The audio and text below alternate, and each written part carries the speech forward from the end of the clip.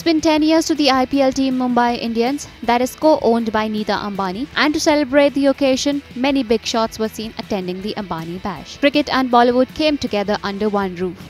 Check out who all attended the event. Actor John Abraham, Sri Lankan cricketer Sanath Jayasuriya, the gorgeous Deepika Padukone, Kiara Advani, lead actress of Film Machine, Sunil Gavaskar, the legendary cricketer Sachin Tendulkar, among others, marked their appearance. However, Mumbai Indians last played on the 6th April with Pune Super Giants and were overpowered by the Super Giants. They are now gearing for their next match against Sunrisers Hyderabad on the 12th April.